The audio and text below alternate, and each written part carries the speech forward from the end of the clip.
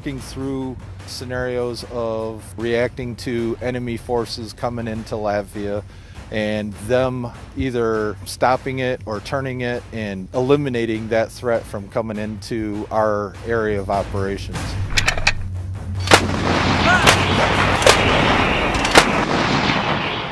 I can call indirect fires with the mortars, with the howitzers. 2 guns, 3 rounds. Great! Lima Delta 482! We're communicating with our observers who are also out there observing the actual target itself, and they are adjusting us into our targets after we have clearance of fires. They use our techniques and tactics, and they learn how to emplace the howitzer and learn artillery.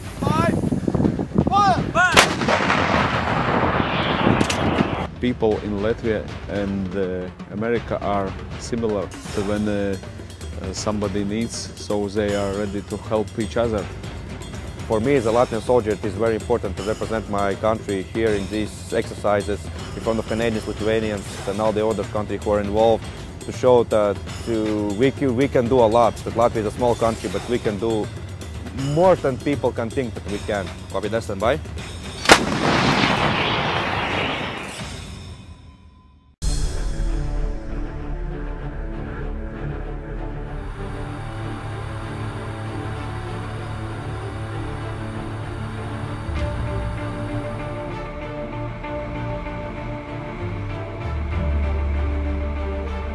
The special partners like Finland, Sweden and others are vital for maintaining peace and stability in this region, so we're welcoming their participation in any of our exercises.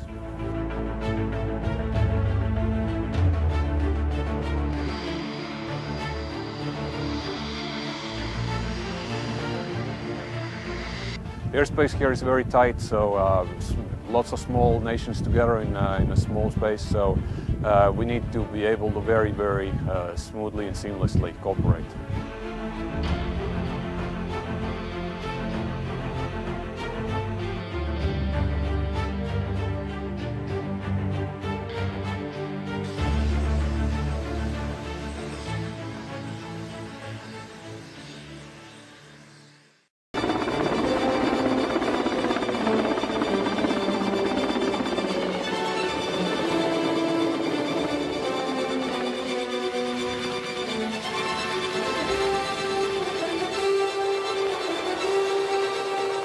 It depends on the environment we're going to get in.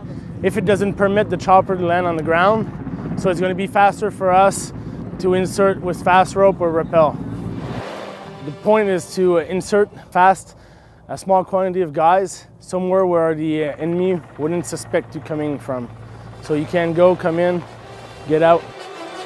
Well, you got to wear these gloves because when you go down, the first important thing is to put your 2 feet together around the rope.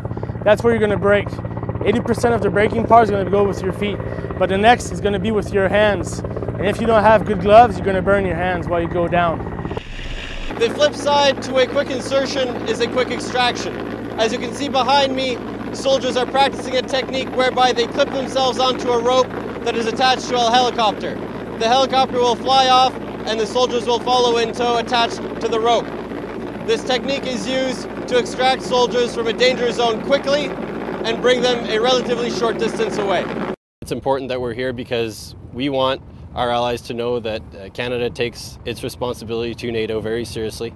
We are a partner in NATO, and we want to ensure that the alliance is strong, that the alliance can operate in a range of scenarios as needed.